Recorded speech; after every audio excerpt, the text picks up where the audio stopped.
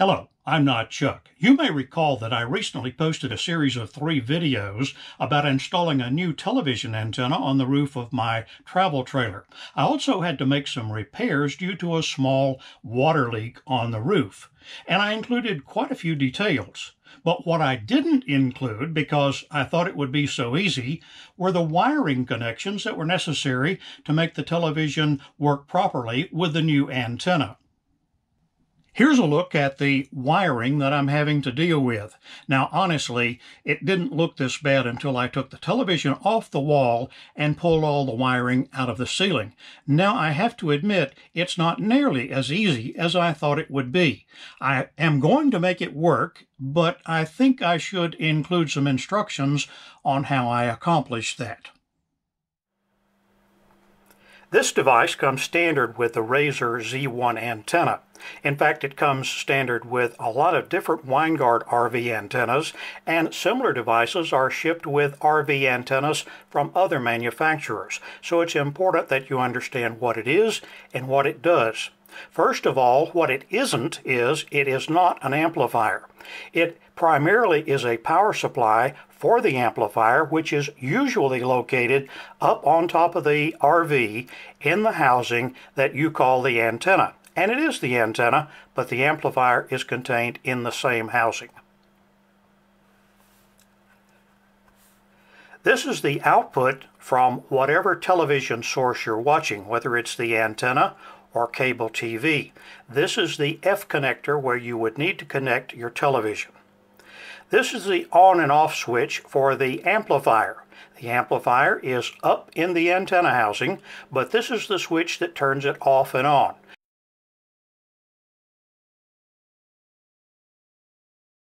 When the switch is out, that is up, the amplifier is turned off, and the green LED, which is right there, is not lit.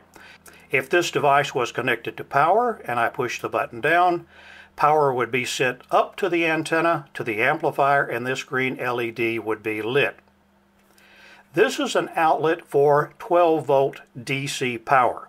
It is where you can plug in a cigarette lighter plug and get 12-volt power to go to whatever device you want to power with 12 volts. In some cases, you can get 12-volt televisions that can plug in right there and not have to be connected to AC power.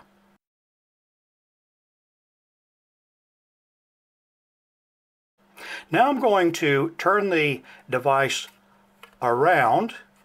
I'm going to prop it up, and then we're going to talk about the things that are on the printed circuit board on the back of the device. Now I have stood the power supply on its end so that we can get a look at the top of the printed circuit boards and the important parts of that printed circuit board. Notice that at the top left there is an F connector, a coax connector, and just to the right of that connector it's labeled antenna. That's where the coax from the antenna on the roof of your RV should connect. At the top right corner of the printed circuit board is another F connector, and it's labeled Set 2. Set 2. That's for the second television if you have one in your RV. Remember that Set 1 connects to the F connector poking out of the front. The next F connector just below and to the left of the Set 2 connector is labeled Cable. That's where the coax from the cable TV service provided by your RV park or wherever would connect. So those are the only connections you have to make using coax. However, in order to get the whole device to work, you have to connect power to it. At the very top, there's a gold-colored lug. That's where the plus 12 volts DC connects. And just below and to the left, that gold lug, there's a silver one, and that's where the ground for the 12 volts connects. The gray box to the left is the body of the switch, which I showed you on the front panel of the power supply.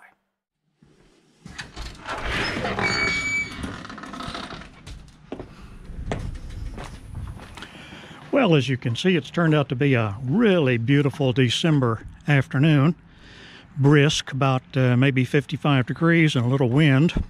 This, by the way, is a shot of my cat Jack. he's not to be confused with the famous Jax that belongs to Eric of Nomadic Fanatic fame. He's my cat, and I like him. I like him just as well as Jax, maybe better. I'm on the way out to the travel trailer because there's something on the outside that I want to show you. There are two coax connections on the outside of the trailer.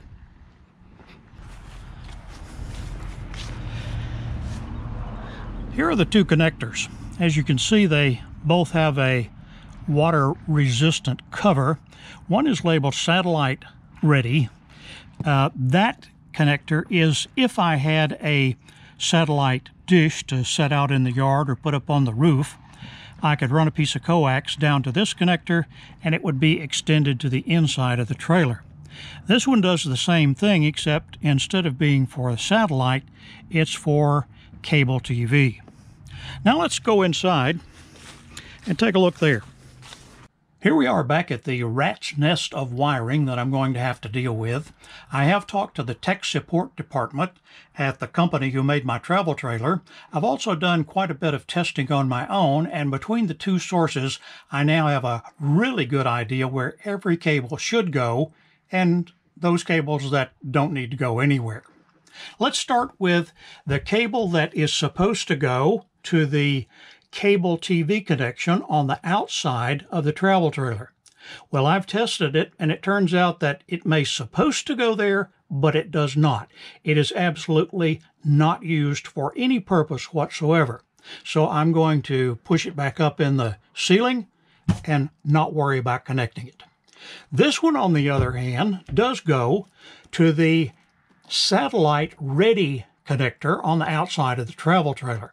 I don't have a satellite and don't expect to get one to travel with, but I'm going to hook it back up and label it on the faceplate of this connector so I'll know what it is and where it actually is connected.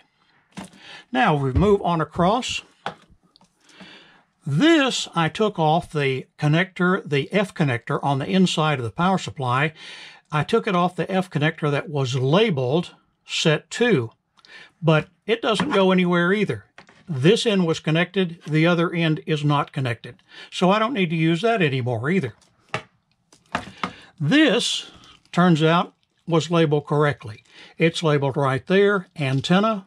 It goes to the antenna on the roof of the travel trailer, and this end connects to the F connector on the printed circuit board labeled antenna. How about that? There's one that's right. Now, here's another one. This one also has a piece of green tape on it, and this, in fact, is the one that goes to the connector on the outside of the travel trailer that I told you was for cable TV. I'll be using that. I'll be putting it on the F connector on the printed circuit board that's labeled cable. That only leaves us with these wires. This one, orange, I think it's supposed to be red, but it's really orange, is the plus 12 volts DC. I showed you where that connected, and I'll be putting it back on that same gold-colored lug. This, on the other hand, is the ground. And I've told you in previous videos that in travel trailers and some other places, ground is normally a white wire. So I'll be putting this connector back on the silver-colored lug on the printed circuit board. That takes care of all the connectors. Well, what about this wire? Well, I found out about this one too. This is what we call a component cable. It has two connectors and two wires for audio, the red right and the white left. It also has a bigger wire, but a similar connector that's for the video. This is going up inside the ceiling. I actually took out the DVD player that's on the other end of these wires, and I'll be using these wires to plug directly into the mating connectors on the back of the television. This is the backside of the radio and DVD player from my travel trailer. You'll notice that it has connectors similar to the ones that I showed you up close to the television mounting place. One is yellow, that's for video. One is white, that's the left audio, and one is red, that is the right audio, notice that the audio connectors are labeled auxiliary in. That's because the audio from the DVD player is actually played through the speakers out of the radio and not the speakers on the television. I'm happy to report that the wiring has now been all sorted out, reconnected, and tested. It looks better than it did before because I've done away with some wires that were no longer needed. However, I have made some changes I want to show you. As you can see right here, I have labeled these two outlets. The one on the left, is labeled satellite ready external jack. That refers to the one that's out on the outside of the trailer. The other one has been labeled set 2. Now, I don't have a second television in the travel trailer, but since the power supply for the antenna has an outlet for one, I decided to go ahead and run a jumper from the backside of the power supply over to the backside of this set 2 receptacle. I also made an interesting discovery about these 3 wires. Yes, they do go back to the DVD player, but the problem is that modern televisions no longer have inputs that work with these connectors. So, the idea of using the DVD player to connect to this television, it just won't work. I'll stuff this back up in the overhead, and at some point maybe I'll add a DVD player that has the right outputs for modern televisions. As you can see, the Cowboys are playing football, so I'm going to wind this up in a hurry. You can see the television is on the wall. It's connected to the connectors that I wanted to connect it to. I've tucked the RCA cable back up in the ceiling, and we are good to go. Well, I'm glad to have my television working, and I hope maybe you've gotten something out of this video as well. Maybe it'll help you solve a problem in the television wiring in your RV. If so, please subscribe, or ring the bell, or at least leave a comment below. Thanks very much, and don't forget, I'm not Chuck.